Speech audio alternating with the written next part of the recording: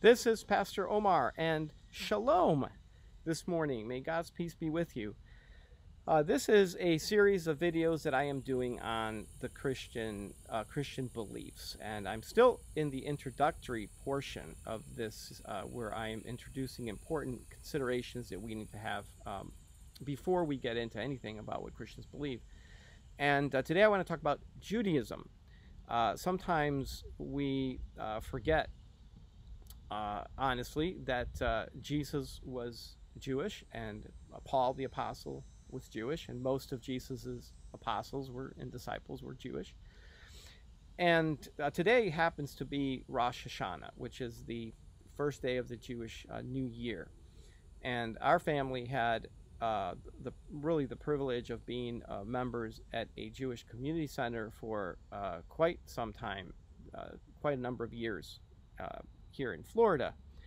And it was a time that was so enriching because I learned so much about Judaism that I didn't know, and I really, in doing that, learned more about Christianity. And it put things into a context that I could never have really fully understood until we had the joy of getting to meet what became Jewish friends and relationships with Jewish people. And I found it to be such an enriching time. And one of the things that at the Jewish Community Center on Rosh Hashanah, that we saw people celebrating in the New Year. I don't know if you can see this, but this is a little bowl of some apples and honey. And sometimes there's this delicious challah bread, which you sometimes see it in supermarkets, and it's a loaf of bread that is intertwined with different strands of dough are intertwined into one loaf. And it's just a delicious sweet bread, and that is sometimes eaten with honey. And the Jewish New Year ushers in a period of days of repentance. It culminates with Yom Kippur, which is a Day of Atonement. Again, sometimes challah bread is eaten and dipped with honey. And it's a time of renewal. It's a time in which, there's a repentance of sin and beginning the year with a new slate.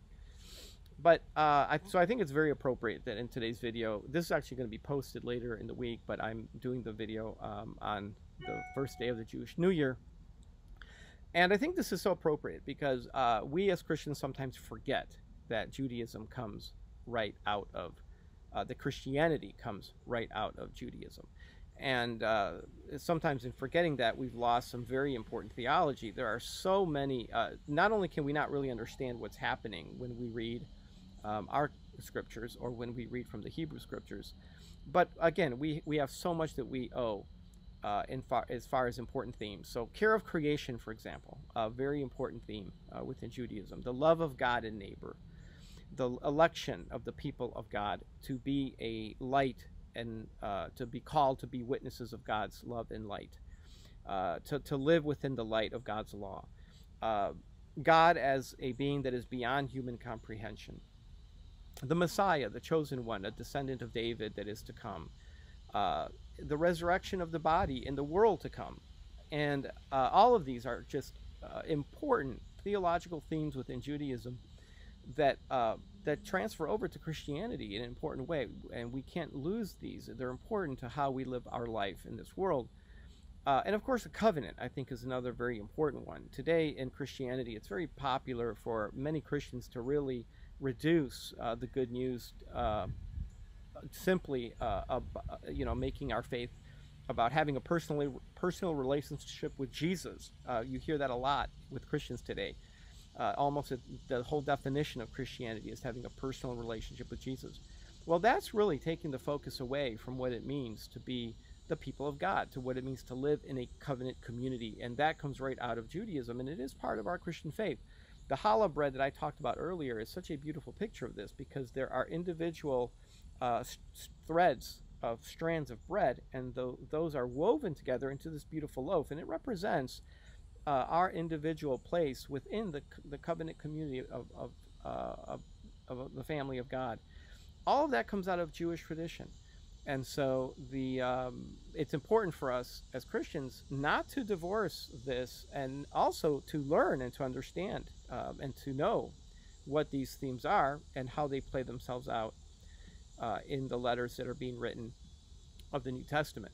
Of course, I have to take this time to also denounce and to really, again, just add my voice to the confession, to the repentance of the Christian community in acknowledging the role that the church has played in many just horrific acts of violence against the Jewish people and persecution or prejudice, racism, anti-Semitism.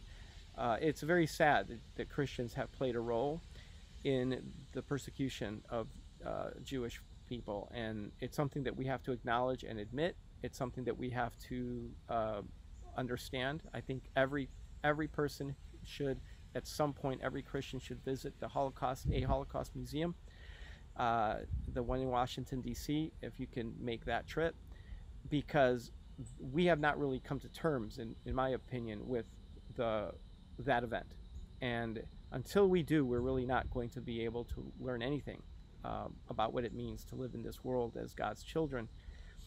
And we have to come to face with the just the horrific acts that took place, and how we as Christians contributed to that, if we are to avoid that ever happening again. But it's so important that we acknowledge it, and that we repent of it, and that we come to terms with it. I can't believe it, but I still I've spoken to a Christian this past year who still used the phrase, the Jews killed Jesus. And I challenged that individual on that and said, wait a minute, do you understand what you're saying? And I was shocked. I was absolutely shocked that I am still hearing that type of accusation coming from Christians. So we have to come to terms with this, and we have to acknowledge the place that Judaism plays in the formation of Christian thought. Very important. So I want to close with this from the letter of Romans of Paul, and he is speaking about the Jewish people, and he says, "For my family, my kin of the flesh, Israelites they are, and to them are due the sonship, the glory, the covenants, the giving of the Torah, the worship, the promises.